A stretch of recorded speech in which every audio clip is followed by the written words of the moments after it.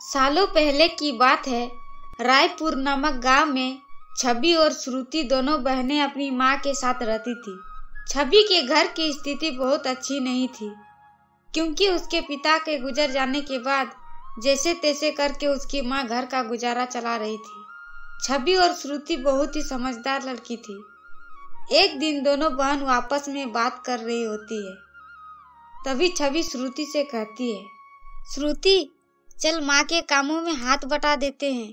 माँ कब से अकेले खेत में काम कर रही है। हाँ हाँ दीदी चलो चलते हैं। हमें तो ध्यान ही नहीं रहा कि माँ की मदद भी करनी है। इतना कहकर दोनों अपनी माँ का हाथ बटाने लगती है। छवि और श्रुति के घर के बाहर एक पेड़ था, जिससे कभी फल या फूल नहीं आते थे और वह कभी मरता नहीं था। वह पेड़ हमेशा हरा भरा ही रहता था। दीदी ये पेड़ तो काफी हरा भरा है, पर इसमें कभी मैंने फल फूल नहीं देखा। हाँ श्रुति तू बिल्कुल सही कह रही है। कभी कभी मुझे लगता है कि ये पेड़ जादुई है। तू ही सोच, कभी ऐसा हो सकता है कि किसी भी पेड़ में फल ना आए हो और वो कभी सूखे भी ना। हाँ दीदी मुझे भी यही लगता है। तभी छवि और श्रुति की माँ की आवाज आती है, अरे छवि और श्रुति तुम दोनों यहाँ बैठकर बातें कर रही हो और यहाँ कितना सारा काम पड़ा है। जल्दी आओ दोनों। अभी आई माँ। चल श्रुति माँ बुला रही है हमें। अरे हाँ दीदी मैं भी भूल ही गई थी। चलो जल्दी चलते हैं। उसके बाद दोनों बहनें अपनी माँ के पास चली जाती है और उनके साथ काम करने लगती है। ऐसे ही दिन बीत रहे थे। छवि स्कूल जाती है और वह अपनी सहेली के टिफिन पर गाजर का हलवा देखती है। गाजर का हलवा देखकर छवि अपने मन में सोचती है, अरे वाह ये तो देखने में कितना टेस्टी लग रहा है। तभी छवि उस लड़की के पास जाती है और बोलती है, अरे रीटा तूने टिफिन में क्या लाया है। ये गाजर का हलवा है, मेरी माँ ने बनाया है।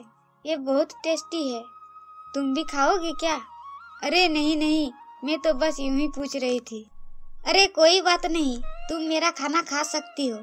इतना कहते ही छवि रीटा का गाजर का हलवा खा लेती है। उसको वो गाजर का हलवा बहुत अच्छा लगता है और छवि घर के लिए निकल जाती है। और छवि घर जाते जाते अपने मन में सोचती है, आज मैं भी माँ को गाजर का हलवा बनाने को बोलूंगी, ये कितना टेस्टी होता है। ये सब सोचकर छवि बहुत खुश हो रही होती है और घर जाकर छवि अपनी माँ से बोलती है, माँ मुझे आपसे कुछ बात करनी है। हाँ बेटी कहो ना, क्या बात है।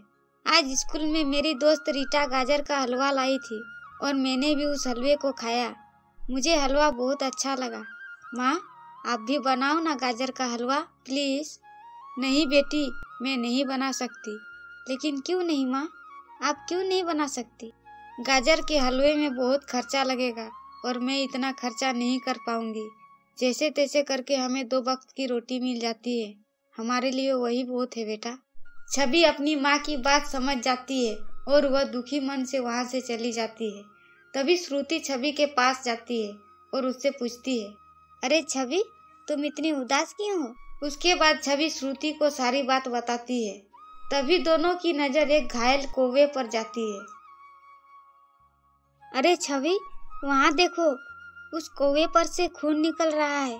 हाँ श्रुति चलो चलकर देखते हैं।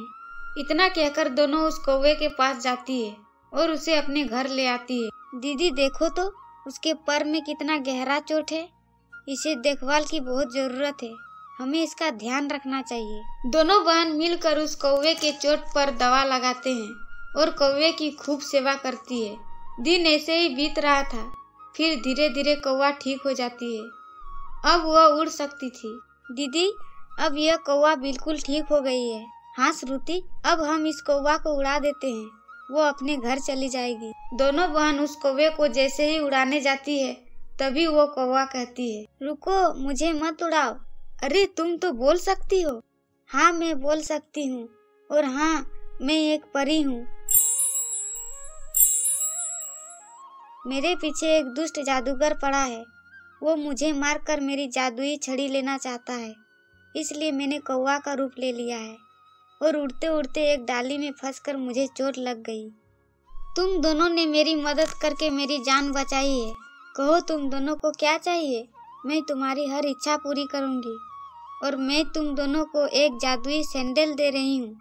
इस जादुई सैंडल से तुम्हें जो चाहिए तुम्हारी हर इच्छा पूरी होगी। इतना कहकर परी वहाँ से चली जाती है।